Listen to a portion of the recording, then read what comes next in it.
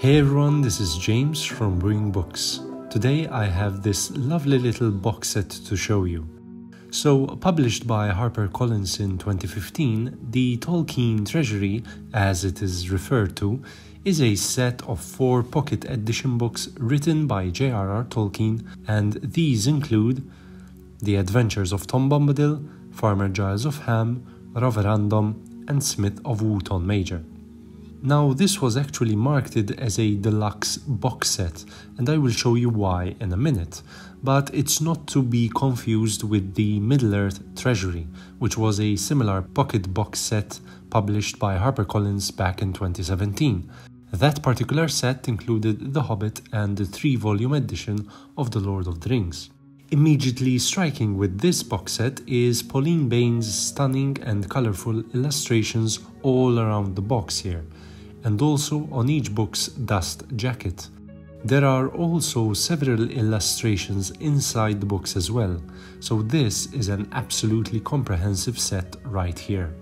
So let's pull out the first book and have a closer look at The Adventures of Tom Bombadil. Readers of the Middle-earth stories will surely be familiar with the titular character, who in fact features in 2 of the 16 poems found here. The rest of the poems feature fairy tale rhyme, verses on mythical creatures, and others, and they are all part of the Middle-earth legendarium in one way or another. The idea behind this book actually, which was published almost a decade after The Lord of the Rings, is similar to the latter, presenting itself as a translation from the Red Book of Westmarch, whereby the poems are associated with Hobbit folklore, hinting that some poems have supposedly been written by hobbits themselves. What's particularly interesting about this edition and this box set is what has been marketed as an extended edition. In fact, the editorial input of noted scholars Wayne G. Hammond and Christina Scull provide us with a comprehensive look into the creation of these poems, by adding earlier versions of many of these works, along with textual notes. Included in this book is also another so-called Bombadil poem entitled Once Upon a Time. There's also the complete fragment of a prose story featuring Tom Bombadil, and other such gems. This additional material, however, is only available in this particular edition, as far as I'm aware. Suffice to say, this book is an utter delight and a definitive companion to Middle-earth. Any reader still craving for more of that world should dip into this book's magical qualities, not only to appreciate Tolkien's poetic craft, but also the sheer amount of additional information, especially with this edition, that further expands on Tolkien's world. Besides, Pauline Bain's mastery of illustration complements all of this.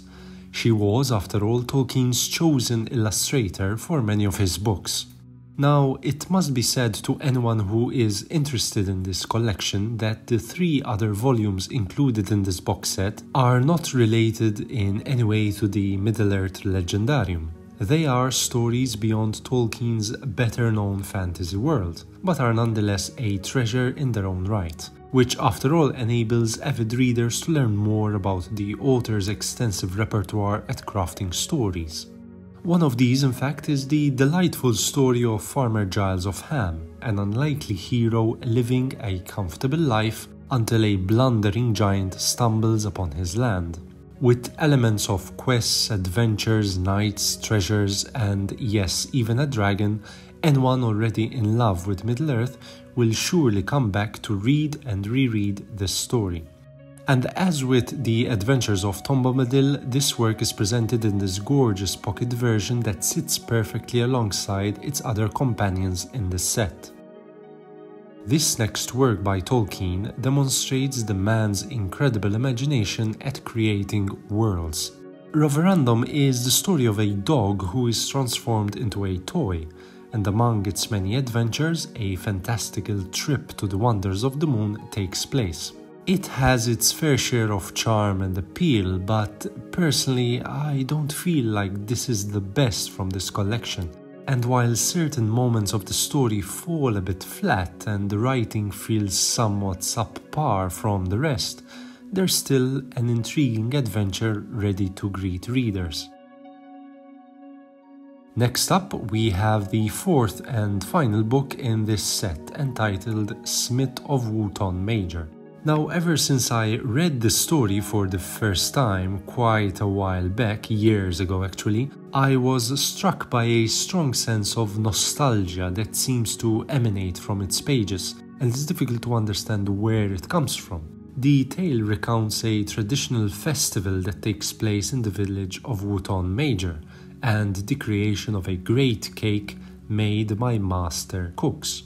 It is a story in which Tolkien attempts to define and explain the concept of fairy, an element that is at the core of many of his stories, especially The Lord of the Rings.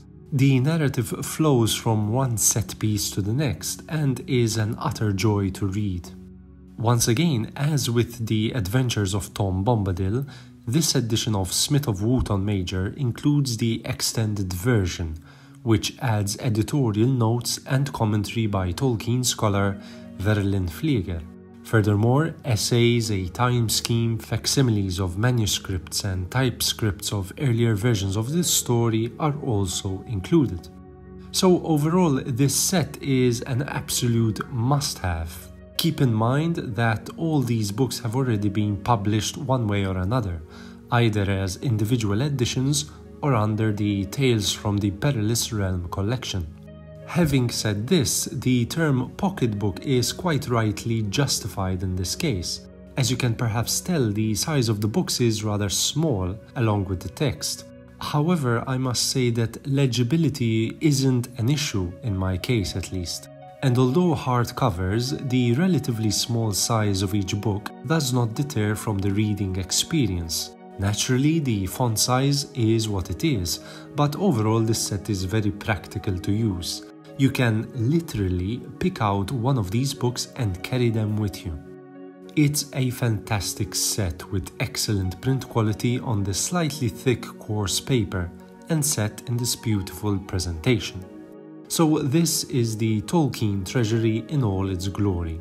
Thank you so much for watching this video. I hope you enjoyed it. As always, like, comment and subscribe, and I'll see you next time. Cheers!